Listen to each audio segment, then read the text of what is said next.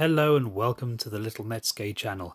In this video we're having a look at Akebi smartphone dictionary. This is a great dictionary and is really feature filled. In this video we're going to find out some of the best features and how to use them.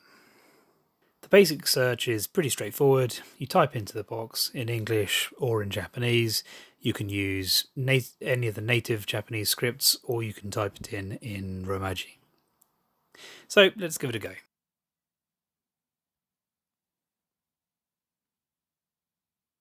Here you can see the results, and first let's look at the blue.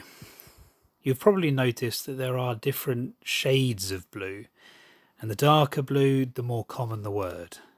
The second thing to be aware of is the autocomplete section. Here Akebi gives suggestions of possible words, structures or phrases that use your search as part of it that you may be looking for.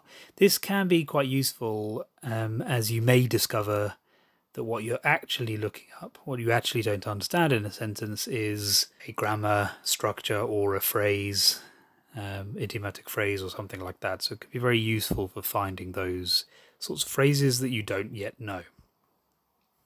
Finally, at the bottom you have the autocorrect section. We didn't need it here, but if you're as inaccurate as me when typing on a phone, this is a great feature to prevent the frustration of repeated typing errors. Now if you click on the entry you want to view, you'll find all the information that you might need. As you can see, there is an exhaustive dictionary entry followed by synonyms, example sentences, kanji information and more.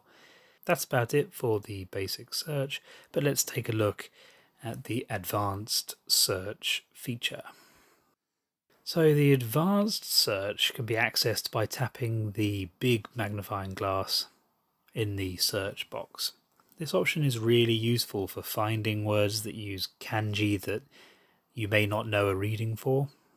And there are two options for input. First, you can handwrite the character, or you can search using different radical elements, parts of the kanji. Handwriting is simple enough. You write the character and select the kanji from the list that's generated. When you choose a kanji, you'll be shown the dictionary entries that you might be after at the bottom.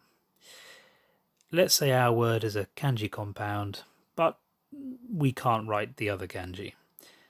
By adding a wildcard character, Akebi will give you more suggestions that use this kanji in a compound where it comes at the beginning and the next kanji comes after. The radical option works in a very similar way. You simply choose kanji elements and select from the list given. Elements are ordered by number of strokes.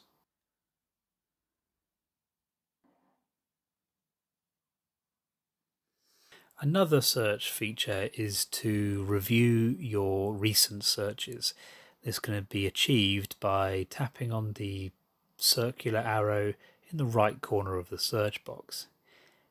Here you will see your searches and which word you clicked through to in a blue bubble.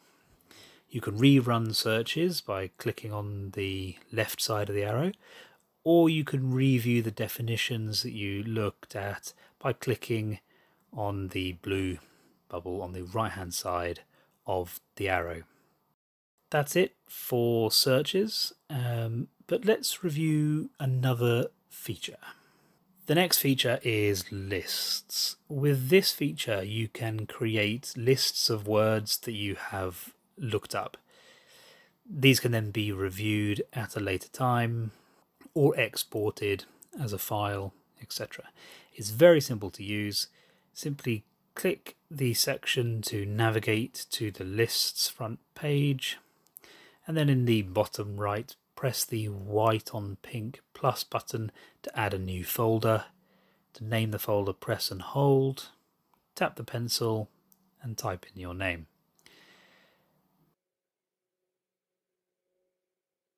Press the plus at the side of the folder to add a new list. You name it in the same way as the folder, and then you need to activate the list in order to start adding words to the list. You can only have one list active at any one time.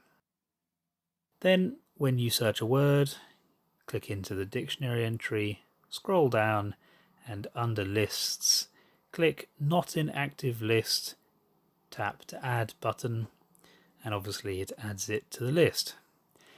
Going back to the list, you can see the entry has been added to the list, and you can even review a flashcard quiz with all of the words in the list to help you learn the new words. That also brings us on to the final feature that we'll look at in this video. Akebi has Anki integration. This means that you can instantly add a word that you have searched on Akebi to Anki to learn later. To do this, you just need to turn the setting on. So use the three dots, tap options to navigate to the Akebi options, tap on general settings, find the Anki integration section and tap that.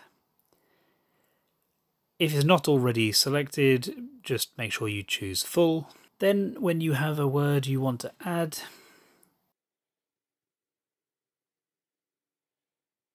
you scroll to the bottom of the dictionary entry and you have to give permissions requested by Akebi. And then you can choose the deck the note will be added to. You can expand to see all the options. You can then add tags to be applied. Finally choose the note type. And again you can expand to see all the options. You can then choose what information goes into which field, and when you've done, simply hit the Add to Deck option. If you open Anki, you'll see the new card that has been added. This is a lovely feature as it does help reduce the work of sort of inputting cards into Anki. That's it for this video.